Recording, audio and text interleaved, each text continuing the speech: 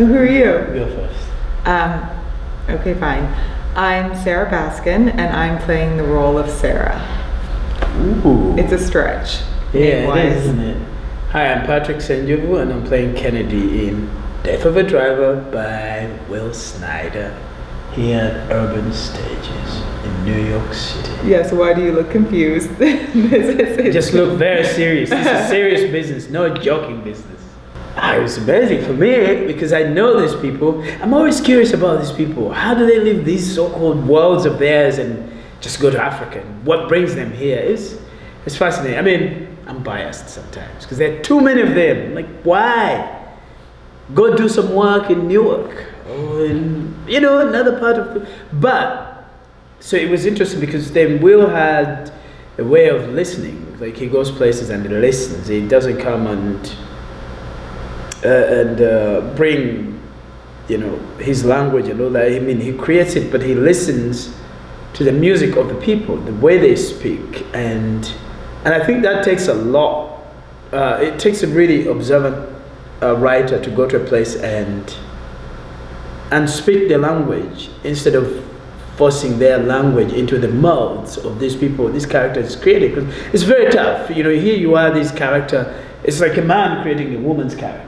Which he did. Right, but it's always interesting to see that. Well, just riffing off that, I was really taken by how well Will wrote a female character. I found Sarah in the play to be really ambitious and very driven and very clear about a vision that she has, and I was very excited to play an engineer. I'm not going to lie, it's very cool to play an engineer. I'm an actor and I'm playing an engineer, but also to explore someone who has a very clear vision about what might make a part of the world better.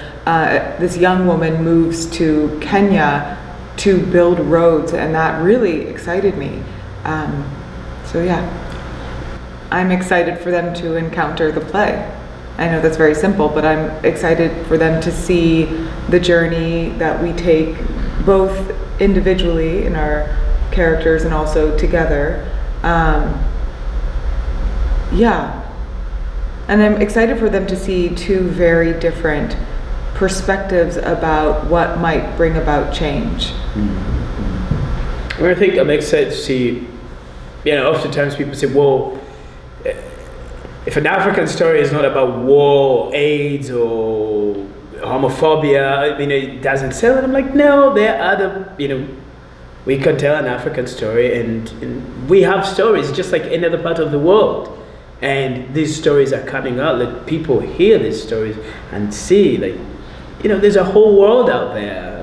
So it's fascinating for me when people think of Africa, and the first thing they think about is, the negative stuff and all that. But they're well-rounded people who have stories to tell. And I hope we can, for, I don't know, an hour and 15, 20 minutes, transport these people and take them on a journey, and a fulfilling journey. We can sort of take them out of their comfort zones, if so to speak, for that time, and hopefully they get a glimpse into another world beyond, which is what theater does anyway.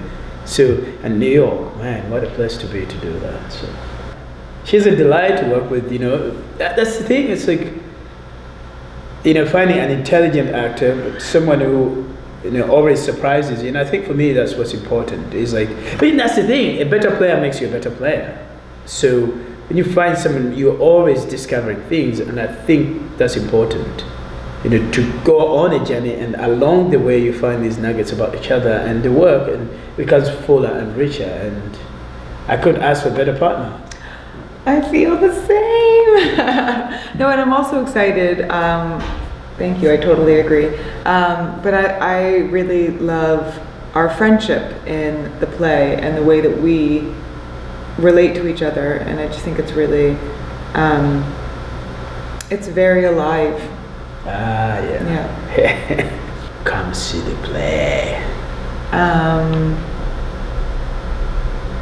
I think you should come see the play.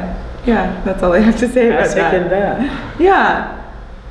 It's a really worthy story. That's the way I keep describing it to my friends. It's worthy, it's worth seeing and worth experiencing. So it turns out I'm really bad at chugging fake beer, not even real beer, fake beer. I'm terrible at it. And I feel like I always have to go to the bathroom now because we just are drinking so much water. But he's a really talented chugger. A teetotaler who knows how to chug. Fantastic.